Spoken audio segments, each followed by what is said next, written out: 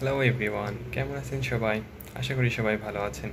আজকে আমরা লিনিয়ার অ্যালজেব্রার অত্যন্ত গুরুত্বপূর্ণ একটা টপিক বাইলিনিয়ার ফর্ম নিয়ে আলোচনা করব। আশা করি ভিডিওটি আপনাদের ভালো লাগবে।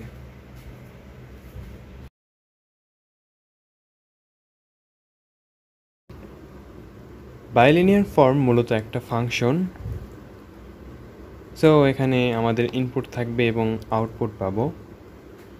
বাইলিনিয়ার ফর্ম বা বাইলিনিয়ার ফাংশন যেটাই বলি না কেন, সেটার ইনপুট হবে একটা ক্রমজোড়। এখানে বলা আছে যে let V be a vector space over the scalar field F, অর্থাৎ V একটা ভেক্টর স্পেস যদি হয় তাহলে একটা ফাংশন যেটা V ক্রস V থেকে F এ বর্ণিত, অর্থাৎ আমরা নর্মালি যে ফাংশনগুলো পড়ি সেগুলো কি একটা সেট থেকে আরেকটা সেটে বর্ণিত হয়, অর্থাৎ এ সেট থেকে বি সেটে অথবা রিয়েল সেট নাম্বার থেকে অন্য একটা সেটে বর্ণিত থাকে। বাট এই ফাংশনটা ভি ক্রস ভি থেকে এফে বর্ণিত, তার মানে ভি ক্রস ভি বলতে বোঝাচ্ছে যে ক্রমজোড় থেকে এফ সেটে বর্ণিত। ক্রমজোড়টা হবে অবশ্যই ভেক্টরের ক্রমজোড়, যেহেতু ভি একটা ভেক্টর স্পেস এবং এর এলিমেন্টগুলো ভেক্টর, তার মানে ভি ক্রস ভি এর ফলে যে ক্রমজোড়গুলো আমরা পাবো সেগুলোও হবে ভেক্টরের ক্রমজোড়। আর এই ক্রমজোড়গুলো যদি আমরা ফাংশনে ইনপুট দেই তাহলে আমরা একটা সংখ্যা পাবো, সেই সংখ্যাটা হবে এফ ফিল্ডের মধ্যে, অর্থাৎ এফ ফিল্ডের মধ্যে আমরা আউটপুট পাবো। তাহলে যদি এরকম একটা ফাংশন থাকে সেটাকে আমরা বাইলিনিয়ার ফর্ম বা বাইলিনিয়ার ফাংশন বলবো, যদি কয়েকটা কন্ডিশন স্যাটিসফাই করে। সেই কন্ডিশনগুলো হচ্ছে নিচের চারটা। এই নিচের চারটা কন্ডিশন যদি স্যাটিসফাই করে তাহলে এই যে এফ ফাংশন যেটা ভি ক্রস ভি থেকে এফে বর্ণিত, তখন আমরা এই ফাংশনটাকে বাইলিনিয়ার ফাংশন বলতে পারবো, অথবা আমরা এটাকে বাইলিনিয়ার ফর্ম বলবো।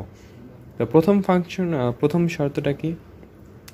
প্রথম শর্তটা হচ্ছে F of you plus V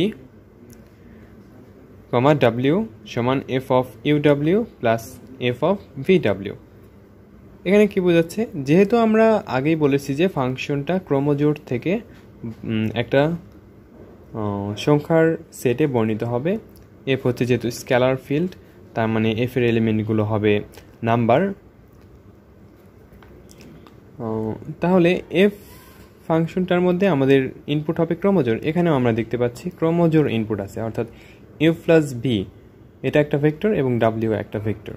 এখানে ইউ প্লাস ভি এই ভেক্টরটা আবার দুইটা ভেক্টরের যোগফল হিসেবে প্রকাশ করা হয়েছে, অর্থাৎ ইউ এবং ভি দুইটা ভেক্টর যোগ করে যেই ভেক্টরটা পাবো সেটা এখানে প্রথম ভেক্টর হিসেবে আছে এবং পরেরটা দ্বিতীয় ভেক্টর হিসেবে আছে। তো এইরকম ভেক্টরকে আমরা যদি এইভাবে প্রকাশ করতে পারি, অর্থাৎ প্রথম ভেক্টরের সাথে যদি তৃতীয় ভেক্টর নিয়ে ফাংশনাল ভ্যালু বের করি এবং দ্বিতীয় ভেক্টরের সাথে তৃতীয় ভেক্টর নিয়ে ফাংশনাল ভ্যালু বের করার পরে যদি দুইটা ফাংশনকে যোগ করে যে রেজাল্ট পাবো সেটা যদি আগের রেজাল্টের সমান হয় তাহলে আমরা সেটাকে বাইলিনিয়ার ফর্ম বলবো। তবে শুধু এই একটা ফাংশন স্যাটিসফাই হলেই হবে না, এরকম আরও তিনটা কন্ডিশন, অর্থাৎ নিচের তিনটা কন্ডিশন স্যাটিসফাই করতে হবে। যেমন পরেরটাতে আবার আছে প্রথমে সিঙ্গেল একটা ভেক্টর এবং পরের যে ভেক্টর সেটা দুইটা ভেক্টরের যোগফল আকারে প্রকাশ করা আছে। আগেরটা ছিল প্রথম ভেক্টরটা দুইটা ভেক্টরের যোগফল আকারে প্রকাশ করা, আর এখন আছে দ্বিতীয় ভেক্টরটা দুইটা ভেক্টরের যোগফল আকারে প্রকাশ করা। তাহলে এটার ক্ষেত্রেও আগেরটার মতোই কাজ করতে হবে। এই ক্ষেত্রে ভি এর সাথে প্রথমে ইউ এর যেই ফাংশনাল ভ্যালু আমরা পাবো সেটা বের করব এবং ডাব্লিউ এর সাথে ইউ এর যে ফাংশনাল ভ্যালু সেটা বের করব। পরে এই দুইটা যোগ করব এবং যোগ করার ফলে দেখব সেটা এই প্রথম ফাংশনের সমান হয় কিনা, অর্থাৎ শেষের দুইটা ভেক্টরকে যোগ করার পরে যে ভেক্টর পাবো সেই ভেক্টর এবং ইউ এর ফাংশনাল ভ্যালু এই দুইটার সমান হয় কিনা। যদি সমান হয় তাহলে আমরা আরও নিচের দুইটা কন্ডিশন চেক করব। এটাকে আমরা স্কেলার মাল্টিপ্লিকেশন বলতে পারি। স্কেলার মাল্টিপ্লিকেশনের ক্ষেত্রেও আমাদের যেহেতু ফাংশনটা ভি ক্রস ভি থেকে এপে বর্ণিত, এখানেও আমাদের একটা ক্রমজোড় ইনপুট থাকবে। এখানেও আমরা একটা ক্রমজোড় দেখতে পাচ্ছি, সেটা হচ্ছে কে ইউ এবং ভি ভেক্টরের একটা ক্রমজোড়। এখানে প্রথম ভেক্টরটা ইউ ভেক্টরের স্কেলার মাল্টিপল আকারে আছে, অর্থাৎ ইউ ভেক্টরকে আমরা কে দিয়ে গুণ করে বর্ধিত করেছি, অথবা আমরা বলতে পারি স্কেল করেছি, এই জন্য এটাকে বলা হচ্ছে স্কেলার মাল্টিপল। তাহলে এই ভেক্টর অর্থাৎ একটা ভেক্টরকে একটা স্কেলার দিয়ে গুণ করে যে ভেক্টর পাবো সেই ভেক্টর এবং অপর একটা ভেক্টর নিয়ে যেই ক্রমজোর হবে সেটার ফাংশনাল ভ্যালু যেটা হবে সেটা যদি শুধুমাত্র ভেক্টর দুইটার ফাংশনাল ভ্যালু নিয়ে যেটা পাবো সেই রেজাল্টকে কে দিয়ে গুণ করলে যে রেজাল্ট হবে সেটা যদি আগেরটার সমান হয় তাহলে আমরা বলবো যে তৃতীয় কন্ডিশনটাও স্যাটিসফাই করেছে। এভাবে যদি 4 নাম্বার কন্ডিশনটাও স্যাটিসফাই করে তাহলে আমরা বলবো যে এফ যেই ফাংশন ছিল ভি ক্রস ভি থেকে এফ এ বর্ণিত সেই ফাংশনটা আসলে বাইলিনিয়ার ফাংশন বা বাইলিনিয়ার ফর্ম। তাহলে চতুর্থ কন্ডিশনটা কি? এটাও তৃতীয় কন্ডিশনের মতোই।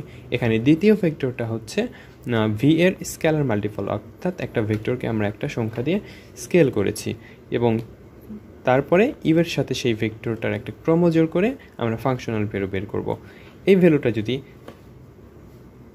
ইউভি এর ফাংশনাল ভ্যালুর সাথে কে গুণের সমান হয় তাহলে আমরা বলবো যে এই কন্ডিশনটাও স্যাটিসফাই হয়েছে। তার মানে এই 4টা কন্ডিশনে যদি স্যাটিসফাই হয় অ্যাট এ টাইম, অর্থাৎ যদি একই সাথে এই 4টা কন্ডিশন স্যাটিসফাই করে তাহলে এফ যেই ফাংশন ছিল এই ফাংশনটাকে আমরা বলবো বাইলিনিয়ার ফর্ম।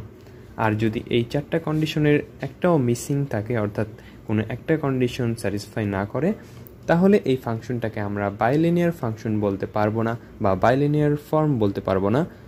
তবে শুধুমাত্র এটাকে ফাংশন বলা যাবে, কিন্তু বাইলিনিয়ার ফাংশন বলবো না। এই হচ্ছে বাইলিনিয়ার ফাংশনের কনসেপ্ট। আমরা পরের ভিডিওতে একটা উদাহরণ দেখব।